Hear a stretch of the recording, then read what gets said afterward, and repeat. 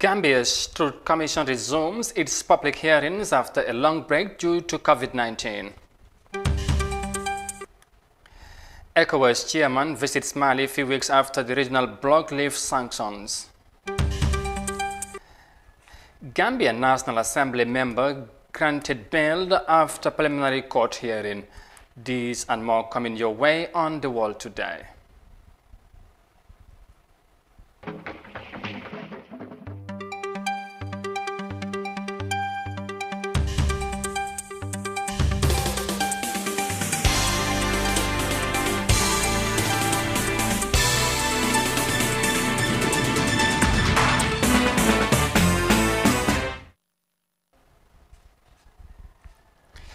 Hello, this is Africa TV and many thanks for joining us. I am Amadou Kante and now the news in detail. Now, the Truth, Reconciliation and Reparation Commission resumes its public hearings on Monday after a 2-month shutdown due to the coronavirus pandemic. The commission, which is looking into human rights violations under the former regime, is continuing its testimonies of victims of the former President Yahya Jammeh's alternative HIV and AIDS and other elements treatment programs. The CC has more in this report. With a 2-year mandate largely stalled by COVID-19, the Truth Commission is established to probe into crimes allegedly committed by the Jammeh regime from July 1994 to January 2017. It is to provide a historical account of human rights violations under the Jammeh regime. At the commencement of the 16th session on Monday, the chairman of the commission, Lamin J. Sisa, said the hearings will focus on the continuation of testimonies on Jammeh's HIV and AIDS and other treatment programs. This 16th session will open with a continuation of our hearings on the former president's alternative HIV, AIDS, and the other diseases treatment program, during which several people suffered human rights violations and abuses. Ex-President Jammeh's reign is characterized by allegations of massive rights abuses that included killings, disappearances, torture, rape, arbitrary arrest, imprisonment of political opponents and journalists, a fake HIV and AIDS treatment program, and a government-sanctioned witch-hunting exercise. From then, it began its public hearings in January 2019. The Truth Commission has heard testimonies from several witnesses, including victims of human rights violations and self-confessed murderers. The Commission had heard testimonies from 261 witnesses. Of these witnesses, 195 were male and the 66 were female. Out of the total number of witnesses appearing before the Commission so far, 166 victims, 166 were victims, and 46 were self-confessed perpetrators and adversely mentioned persons. 25 witnesses testified via video link from the Gambian diaspora. In January 2007, the then Gambian President Yahya Jammeh announced that he had received a mandate from God to create an HIV and AIDS herbal cure, a program in which victims said their rights were abused.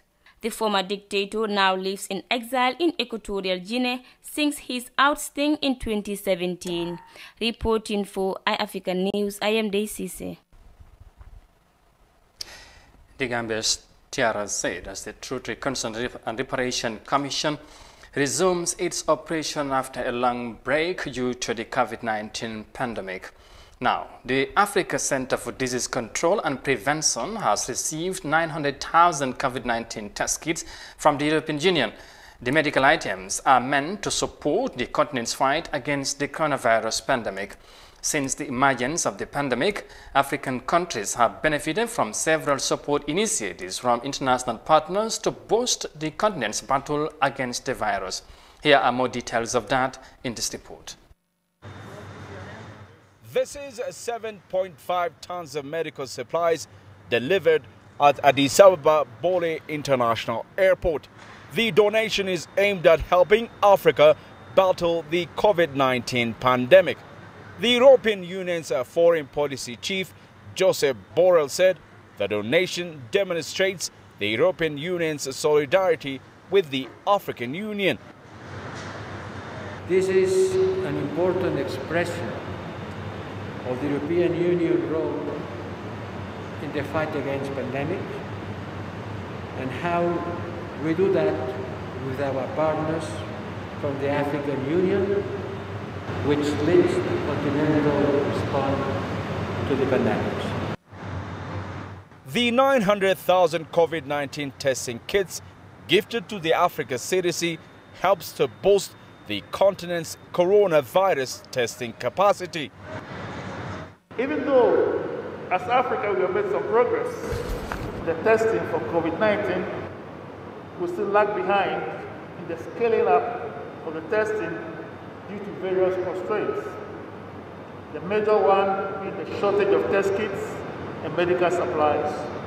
And that is why your intervention today is so deeply appreciated. African countries are also combating with the economic challenge caused by the pandemic. The African Union has called on member states to strengthen partnerships. We should increase our social, political, medical, economic solidarity, because after this disease, there'll be socio-economic consequences. As you know, business has gone down, traveling has gone down, airlines are in trouble, economies are in trouble. So we have to pull together as a continent to overcome this challenge. Currently, and across its 54 states, Africa has over 1.5 million confirmed COVID-19 cases, nearly 1.3 million recoveries and about 38,000 deaths. These numbers are relatively low compared to other regions in the world. Still, many agree African nations must keep combating the coronavirus top of their priority list. The European Union there supports Africa in the fight against the COVID-19 pandemic. Now, from that report in Ethiopia, we come back home because the nominated National Assembly member Yakubu Jaite, who is charged with assault and obstruction of a law enforcement officer, has been granted bail by the Kanifi Magistrates Court. The bail for Honourable Jaite during Monday's preliminary hearing is set in the sum of $50,000 with 2 Gambian sorties. The court case has now been adjourned until October 26, when the hearing is expected to begin. Several United Democratic Party members, including the deputy party leader, were in court to show solidarity with the National Assembly member. From that next to Mali, where Ghana's President Nana Akufo-Addo visited the country on Sunday after the sub-regional bloc ECOWAS lifted its economic sanctions against or following the August coup. Well, President Addo, who is also the chairman of the bloc, was welcomed by Mali's interim president Bandao. Sona Tunkra tells us more of that in this report. The Ghanaian leader is expected to meet with the interim vice president, Assimi Goïta, who led the overthrow of former President Keita. ECOWAS slammed Mali with economic sanctions by closing its borders and imposed trade restrictions after the undemocratic ousting of Keita 2 months ago. However, the 15-nation grouping ended its sanctions after Mali met its demand of returning the country to a civilian ruler. The transitional government plans to hold elections after 18 months. The bloc had pressured Mali's new interim government after lifting its sanctions to release all military and civilian officials arrested during the coup. As part of the demands by ECOWAS, Mali's former Prime Minister Bouba Sisi and other officials and military personnel detained during the August coup have been released. These senior figures had been held since the removal of President Ibrahim Boubacar Keïta, which alarmed Mali's foreign partners who feared it would further destabilize Mali and undermine a joint campaign against fighters in the wider Sahel region. Months of political unrest in Mali was sparked by former President Keïta's failure to stem insurgency activities in the north and intercommunal violence in the northern and central part of Mali after 7 years in power. For Africa TV, Sohna Tunkara. The chairperson of ECOWAS and Ghanaian President Nana Akufo-Addo there visiting Mali for the first time since the coup, and of course eventually the regional bloc also lifting its sanction on the West African nation. With that, we will now take a short break, and when we come back, there's more news coming ahead. Stay with us, we'll be right back.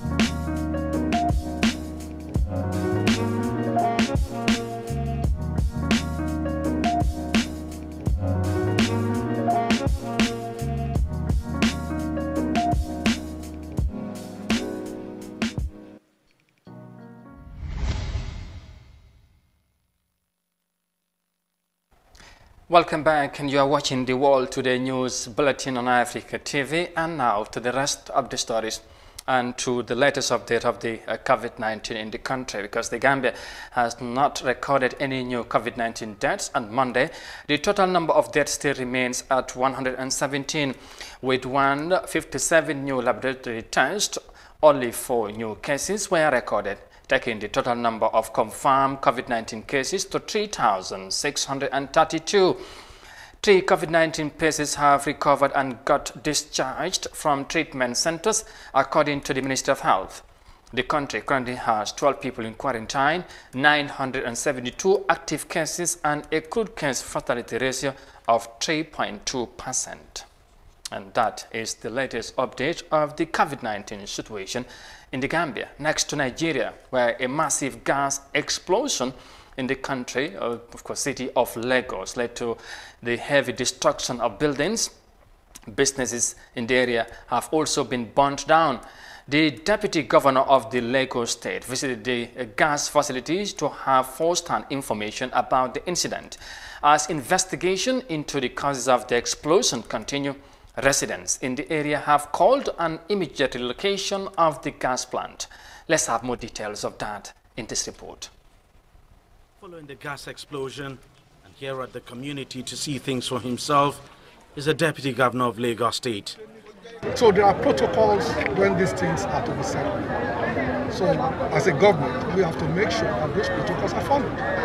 And in cases where the protocols are not followed, people are prosecuted to the full extent of the law, to serve as example, so that it's okay to have a business, but you cannot do that at the risk of people's life. Well, right behind me is the truck that was discharging gas in the facility when the explosion happened. So the truck wasn't actually here, it was inside the facility over there, but it was the force of the explosion that blew the truck to this spot. That gives you a clear sense of how powerful the explosion was at the time. We recovered 5 bodies. 25 buildings were affected. Out of the 25 buildings that were affected, 10 were severely affected. 3 vehicles are involved. 16 shops were involved. That's quite massive. It is massive. Among the buildings that were severely affected by the gas explosion is this private school, which had only just reopened after COVID-19 restrictions were lifted. The situation here could have been fatal if the school had been in session at the time of the explosion. The whole roof of this building is affected. You can see from the front edge, you can see this office, this small office that you're seeing, what got burnt here is over ₦1 million. All the pupils' textbooks, all their exercise books, their school uniform, even some that at the moment that you can't even think about. Authorities have sealed the school until investigations into the incident are concluded. The explosion is the second in the city within a space of 2 months. The fatality rate from this incident could have been much worse if this had happened much later in the day, especially around this period when this whole area is usually very busy. For now, The authorities have shut down the gas plant. They say they want to investigate the exact cause of the incident. But then the residents of this area are insistent that they do not want the gas facility here any longer. Gas explosion there in one of Nigeria's major city, Lagos. And from that report in Nigeria, next to South Africa, because the South African government has taken a landmark decision in the country's land reform process by allocating about 700,000 hectares of land to black farmers. The move, according to the government, is meant to boost the participation of farmers in uplifting the country's economy. The Rainbow Nations land reform program has been impeded by controversies, but this latest step is expected to change the narratives. Here are more details of that in this report. It's been hailed as a major milestone in the agrarian reform process, which according to the government will greatly assist the participation of black emerging farmers in South Africa's economy. Their decision to allocate around 700,000 hectares of state-owned land will allow beneficiaries to sublease or sublet a portion of the land for agricultural use. Industry stakeholders have broadly welcomed the government's decision. We welcome this decision, if that land can be turned and maintained in productive units, commercial units, for sustainability of the production of food, for sure that's a great positive for us and a step in the right direction. Around 896 farms comprising the 700,000 hectares would be released for sustainable use in farmland for growing crops or animal husbandry. 2/3 of the land is located in the northwest and the Limpopo region, but emerging farmers will need to access operational capital to get the ball rolling. They're talking about leases, 30-year leases and so forth regarding this land. I'm a great supporter of title deed. So that can serve as collateral to the banking fraternity and that they can then access finance and capital in that matter. So far, around 19% has already been allocated to 275 farmers. And while there is an emphasis on farming the lands productively, the large tracts being allocated will play an important role in speeding up agricultural land reform. It is a major milestone, especially when comparing the number of redistributed lands per annum.